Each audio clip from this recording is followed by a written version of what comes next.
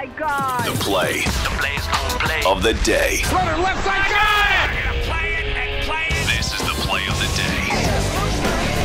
Check this out. Taysom Hill can probably run. Flag as Hill throws. It's intercepted at the 25. Down the left side, into the end zone.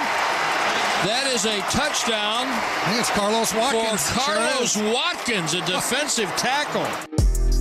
That's courtesy of 105.3 The Fan, the Cowboys radio network.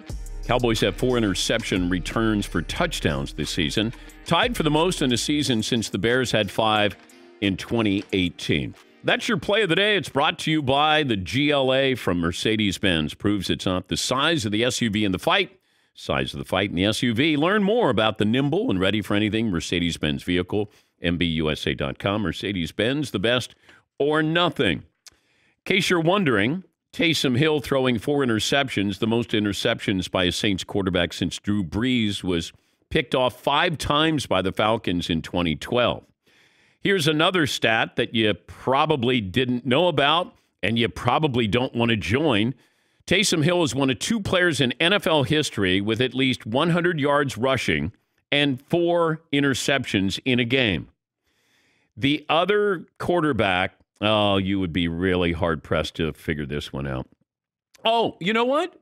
I'm going to let Todd try to answer this. He played for the Denver Broncos, rushed for over 100 yards, and threw at least 4 interceptions in the same game.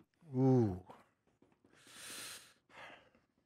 Steve Berline. Steve Berline is not the answer. Paulie? I don't know his name per se, but he's that wide receiver kid when everyone got COVID and they had to play last year. No. Oh! This happened against the Chicago Bears in December of 1976. I'll give you another hint.